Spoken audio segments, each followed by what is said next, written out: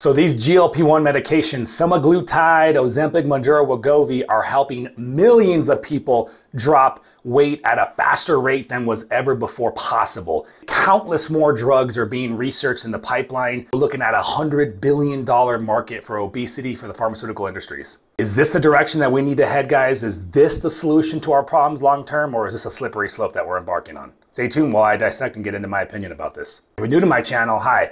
I'm Dr. Jones, DC. I'm a functional chiropractor and I specialize in sustainable weight loss, guys. Trust me when I say I understand what it's like. I lost 100 pounds. I struggled to keep it off for over a decade. I think I've cracked the code in terms of a sustainable, holistic manner that is free of drugs in order for you to be able to keep your weight off. And there's plenty of information about that in my other videos, guys. So this is pretty wild right now. My overall opinion about these GLP-1 medications is I think that first of all, it's inevitable. I think that unfortunately,